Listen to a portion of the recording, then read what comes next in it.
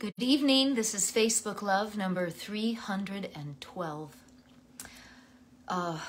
Spring is still taking its time, but I keep feeling there are hints, which is great. We continue to move the videos to YouTube. We are at, I think, 260 or something. So 312, we're getting there. The goal is by the end of this month, everything will be current, and from that point forward, I'll be putting them up as often as I do them in that spot. So I'm glad to be here to share a few poems today. Spring always makes me pretty sentimental, and also I fall in love with nature over and over again. And also working on my book, which has a very big, conservancy story as part of the plot.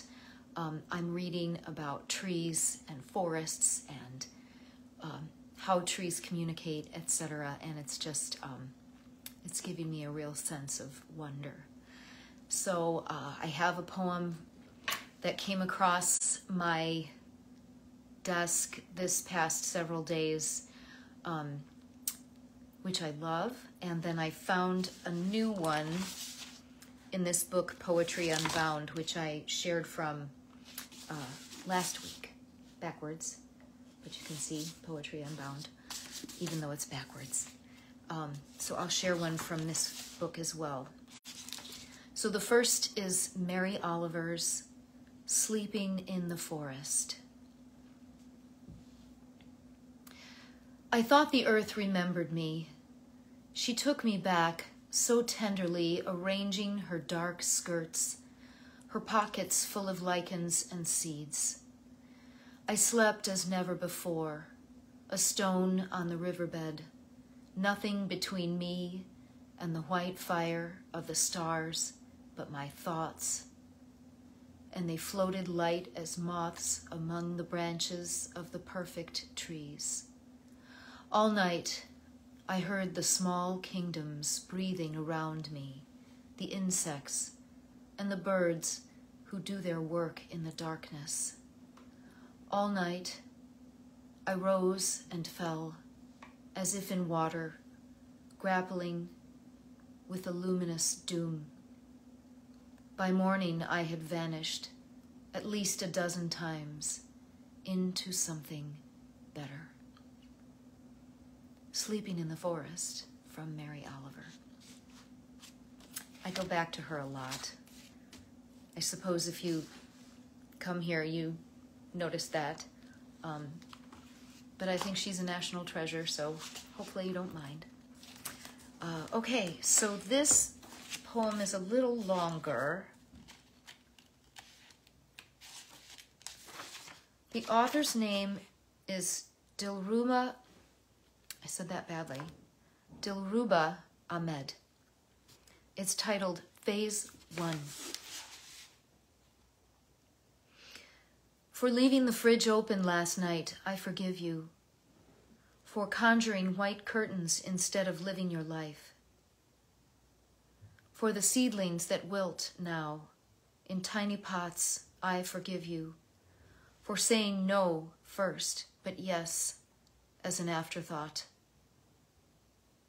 I forgive you for hideous visions after childbirth, brought on by loss of sleep, and when the baby woke repeatedly, for your silent rebuke in the dark. What's your beef? I forgive you for letting vines overtake the garden, for fearing your own propensity to love, for losing again your bag en route from San Francisco, for the equally heedless drive back on the caffeine-fueled return. I forgive you for leaving windows open in rain and soaking library books again, for putting forth only revisions of yourself with punctuation worked over instead of the disordered truth. I forgive you for singing mostly when the shower drowns your voice, for so admiring the drummer you failed to hear the drum. In forgotten tin cans may forgiveness gather, pooling in gutters, gushing from pipes. A great steady rain of olives from branches, relieved of cruelty and petty meanness. With it, a flurry of wings, 13 gray pigeons, ointment reserved for healers and prophets. I forgive you. I forgive you for feeling awkward and nervous without reason, for bearing Keats' empty vessel with such calm you worried you had perhaps no moral center at all, for treating your mother with contempt when she deserved compassion. I forgive you. I forgive you. I forgive you for growing a capacity for love that is great, but matched only perhaps by your loneliness, for being unstable to forgive yourself, for being unable to forgive yourself first, so you could then forgive others, and at last find a way to become the love that you want in this world. Phase 1 by Dilruba, Ahmed.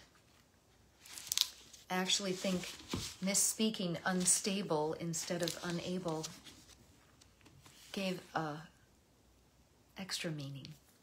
So sometimes our mistakes, when you're reading about forgiveness, remind you that mistakes lead to something else.